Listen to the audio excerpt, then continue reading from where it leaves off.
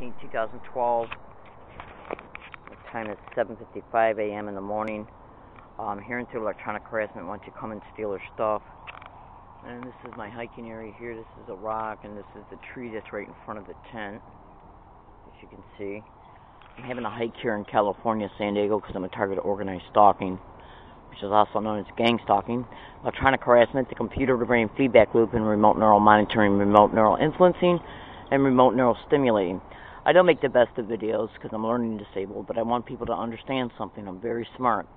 If I wasn't smart and if I didn't have God with me, I'd probably either be dead or in syndicated control. This organized stalking expedition is directly connected to organized crime within the system. And police officers, firefighters, doctors, county mental health, social services. I haven't had no dealings yet with county mental health or social services at all in San Diego, but I'm already being threatened with it. And that's being done through the San Diego police because I'm whistleblowing. My name is Leslie Williams. Go to Google and type in organized stalking and corrupt mental health. I think you'll get the picture. All right, today's date is April 17, 2012.